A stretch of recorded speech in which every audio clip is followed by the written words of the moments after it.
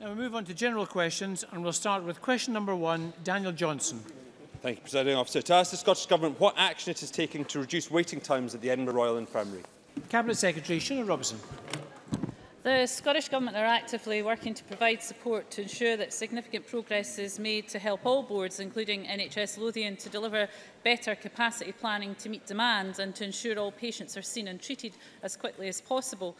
The baseline allocation of NHS Lothian has increased to a total of £1.3 billion in 2017-18.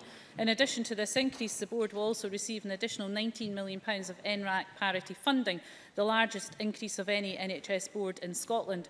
We've also already committed to invest £200 million over the next 3 years to create a network of 5 new elective diagnostic and treatment centres across Scotland, including in Edinburgh and Livingston. These centres will enable people to be treated more quickly and will help to meet increasing demand whilst easing the pressures on unplanned and emergency treatment.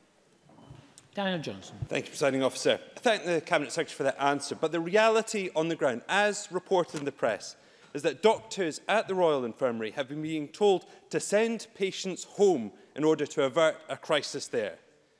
Patients are having to wait 17 hours in A&E. Presiding Officer, can you imagine waiting 17 hours with an injury in a waiting room, waiting to be seen?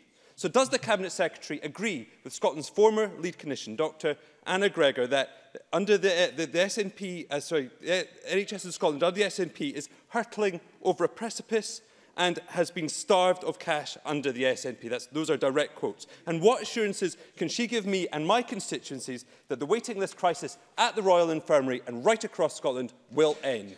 Cabinet Secretary. Well, first of all, can I say to Daniel Johnson that the NHS, including NHS Lothian, have record levels of resources. However, demand is also increasing, and that's why the reforms that we are putting in place are so important. Daniel Johnson conflated a number of issues in his question, but let me address the one about the A&E waits, which quite rightly were not acceptable. We don't want any long waits in A&E in whatever hospital. The board have offered their assurance that they quickly recovered their A&E performance following what was higher than average attendances in the infirmary on Thursday the 20th of April after the Easter break. What I can say to Daniel Johnson, which will hopefully reassure him, is that the latest published weekly performance for the Edinburgh Royal Infirmary was 95.4% for the week ending the 16th of April and 93.9% for the week ending the 23rd of April. So hopefully he will accept that the performance in a general sense at the Edinburgh Royal Infirmary in the A&E department is actually a very good one. Yes, they did have a surge in demand after the Easter break, but those figures speak for themselves, and I would hope he would support the action that the board have taken. He does raise an issue around delayed discharge and making sure that when there is a surge in demand, that it is the responsibility of the whole hospital and their social care partners to ensure that people who are ready for discharge are discharged in a timely manner, to make sure that that doesn't lead to unnecessary waits within the A&E department. We would expect everyone within the hospital and the social care partners to get behind and address issues when there is a surge in demand. Very happy to provide Daniel Johnson with more detail if he wants around the action that NHS Lothian is taking to address these matters. Question number 2, Alison Harris. Thank you. To ask the Scottish Government why its land and buildings transaction tax will generate £800 million less than its original estimate. Finance Secretary Derek Mackay. Well, that £800 million figure is deliberately misleading. The latest published data shows that the land and buildings transaction tax revenues across 2015-16 and 2016-17 were close to forecast. The Scottish Government has used the Scotland Reserve to manage volatility in receipts across years, reflecting prudent financial management. The Scottish Government's forecasts were based on the best information available at the time of the forecast and have been endorsed by the independent Scottish Fiscal Commission as reasonable. When this information changes due to the changes in the economy or changes to the forecast methodology developed in light of feedback from the Scottish Fiscal Commission, then the tax forecast will be revised to reflect this. Alison Harris. A recent study by Alma Economics, commissioned by the Scottish Government, described the Scottish Government's LBTT modelling as ill-suited for scenario analysis and fiscal impact costing, and also poor. So what is the Scottish Government actually doing to ensure its tax modelling is fit for purpose going forward? Cabinet Secretary. Well, again, I'm sorry to say that Alison Harris has not fairly characterised the information that we have, and I'm sure as prudent as Alison Harris is, she's checked the report as I have done, and it provides analysis of the range of forecast methodology to go through its various determinants, and it actually concluded that our system is good. That was the overall assessment of that particular type of methodology. And I would say again that the £800 million figure is totally inaccurate. And I said that our forecasts were very close within range. So the actual figures over both financial years was forecast £919 million, outturn £906 million. That's a 1% of a difference over both years. Now, I know that Alison Harris is an accountant, will know that it's easier to count up what you've already collected, much more difficult to forecast ahead, but I think in anyone's book that range of forecasting is somewhat impressive. And what's more, there have been, let's face it, turbulence in the economy, including the downturn in oil and gas, and also Brexit impacts as well in terms of that response. So of course forecasts will change. Of course we'll take that into account, including when the responsibility for forecasting transfers to the Scottish Fiscal Commission, of course, who can determine their methodology, and that's why this report that was commissioned in light of recommendations will be so helpful. But to further reassure Alison Harris and other members, this government, when it had more devolved taxes than we had projected, we put it in the cash reserve to ensure that it was there in the event of receiving less than had been forecast. So I think all of those actions show that the Scottish Government is managing Scotland's public finances very well. Ash Denham. What percentage of purchases paid the same or less in LBTT compared to under stamp duty land tax since its introduction? Cabinet Secretary. Oh, I can advise the member and the Chamber that for the first 2 years of LBTT, almost 93% who bought a house for £40,000 or more either paid less tax compared to UK SDLT or no tax whatsoever. Question number 3, Mike Rumbles. To ask the Scottish Government whether it will provide an update on the cost of delivering 100% broadband coverage by 2021 and how much it has invested in this programme to date. Cabinet Secretary Fergus Ewing. Presiding Officer, it's not yet possible to determine the cost to the public sector of delivering our 100% super-fast broadband commitment. This will be determined through the procurement process, which will start later this year. A key driver is to maximise investment from suppliers, which will reduce the cost to the public purse. We are currently pre-procurement, so there has been no capital investment in the Reaching 100% programme to date. However, we have provision to invest up to £112 million during 2017-18 to improve digital infrastructure across Scotland. This funding will support the final phases of the £400 million Digital Scotland Superfast Broadband Programme, which will deliver 95% fibre broadband coverage across Scotland, enable new activity to begin on delivery of our 100% superfast broadband commitment and our mobile infill plans. And this funding is in addition to the £18 million being reinvested through the 2 DSSB contracts as a result of gain share. Mike Rumbles. Well, considering that Ofcom believes that it will cost up to another £250 million to reach everyone with superfast broadband by 2021, by what date will Parliament be told how much of the Scottish Government's budget is contributing to this programme? And does he have confidence that his colleague, the Finance Minister, will be forthcoming with all the necessary funds? Fergus Ewing. I have supreme confidence in my colleague, as was evidenced by his forecast of a very difficult matter to an accuracy of 1%. Quite an outstanding success. Just a shame that others are so churlish they can't recognise that.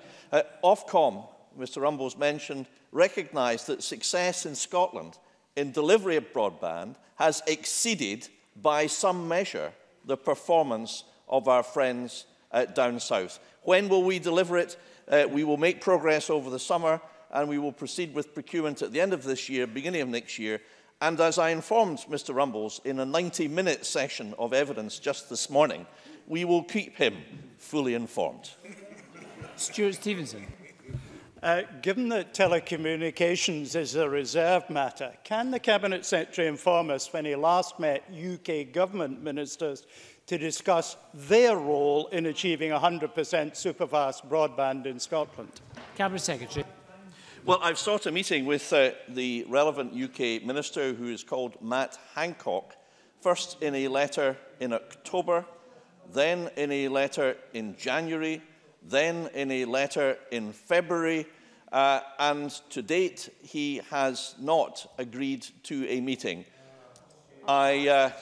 So we haven't yet had the Hancock's half hour, presiding officer, if that's what it is to be called. I do think, to be serious, it is disrespectful that a UK minister will not meet with us to discuss serious matters of real importance to Scotland.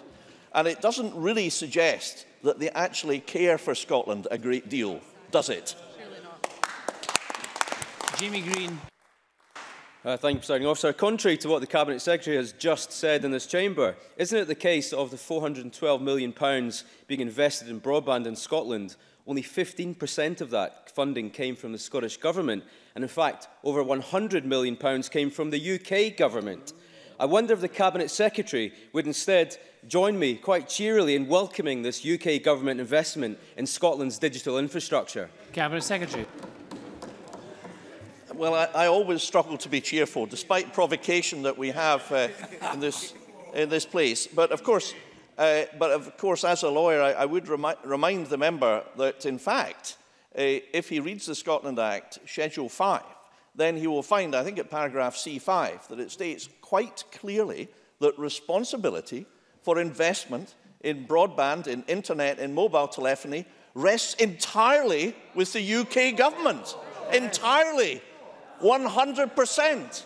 And therefore, the fact that he is asking me to be grateful that they're contributing about a quarter of the total does seem to me to suggest that the Tories are not fit to stand up for Scotland. Question number 4, Mary Fee. To ask the Scottish Government how leaving the EU will impact on third sector funding in West Scotland region. Michael Russell. Presiding Officer, EU funding benefits the third sector across Scotland significantly, including in the members' region. While we've been assured that funding contracts for structural funds projects that are entered into before the UK leaves the EU will be paid in full, there are no guarantees on European funding streams after the UK leaves the EU. In order to address this uncertainty, the Scottish Government has confirmed that it will be passing on the current UK Government guarantees in full to Scottish stakeholders to provide stability and certainty for key sectors of the Scottish economy. The Scottish Government will continue to do all it can to protect Scotland's interests in Europe during the UK negotiations to leave the European Union. Mary Fee. Can I thank the Minister for that answer? And despite his reassurances, third sector organisations, both across West Scotland and Scotland, continue to be worried about the impact of funding being withdrawn. On leaving the EU, it is clear that new funding streams and mechanisms for delivery will have to be developed. Post-Brexit, does the Government support a UK-wide cohesion programme or a distinct Scottish system? And do they envisage that this will be subject to the Barnett formula? And will the Minister give a commitment to ensure that third sector are closely involved in establishing any new funding programme? Minister. I can not only give that commitment, I can demonstrate it. I met with the SCVO yesterday for the second time in recent months to discuss issues to do with funding of the third sector. I will be working with them on an event in Brussels in June, and I have given a commitment to ensure that there is further engagement with them and with others to look at the situation, not just in Scotland, but interestingly, as a member raises, across the UK, because the constant complaint from the third sector is they can get no information from the current UK government, and they can't even get meetings with the current UK government, much as the difficulty that Fergus Ewing has experienced in trying to get those meetings. So I can give a commitment to the member: we will continue to engage with the third sector nationally and locally. We will engage with the third sector outside Scotland to discuss with them how funding should be developed, because there are really serious risks, as the member indicates, and we'll also make those representations to the UK government and also in Brussels. Maurice Corrie. Thank you, thank you, Presiding Officer. To ask the Scottish Government what proportion of its expenditure for the third sector is now being delivered on a 3-year rolling funding structure. Minister. I'm happy to write to the member with that information, but none of it will be delivered on a 3-year funding structure if the EU is not involved in funding key third sector projects. So I would commend to Mr Corrie and to other Conservatives that they focus on the issue of ensuring that money continues to flow from the European Union rather than the ideological nonsense which they are presently engaged in. Question number 5, Patrick Harvie. Thank you. To ask the Scottish Government what it considers to be the fairest system for councils to raise local revenue. Cabinet Secretary Derek Mackay. We are committed to ensuring fairness in all taxes, and as the First Minister reiterated to the Chamber on April 20th, the Government is willing to discuss across the political spectrum and with council administrations the length and breadth of the country matters relating to local taxation. Patrick Harvie. Well, there was no chance, I'm relieved to say, that the Cabinet Secretary was going to say council tax. After election after election after election, the SNP has stood on a commitment to scrap the unfair, hated council tax. And now that the Government is consulting on its Scottish approach to taxation with 4 key principles, it seems abundantly clear that council tax as it stands is not only broken and antique, but also is out of step with the Government's own taxation principles. Does the Cabinet Secretary agree that the councillors who are elected later this week in councils up and down Scotland should not be consigned to seeing their revenue come from this broken system of taxation, but should have available to them a new, modern replacement system of council tax or of local taxation, which will be legislated for during this session of Parliament? Cabinet Secretary. Well, I wish all candidates the very best of luck in the council elections that Patrick Harvie has mentioned, and I look forward to working with local authorities and COSLA leadership as well in these matters, as well as all parties in Parliament, in the spirit of the debate that we had on the 22nd of September, where I said that the Parliament supports continued discussion by all parties with local government and wider society of measures to improve progressivity and local financial accountability over the current parliamentary session. What this government has been doing is delivering our manifesto commitments as they relate to taxation from the 2016 manifesto, and will continue to do that, but also to engage with other parties and local government to make progress in this area. Thank you, I'm afraid that concludes general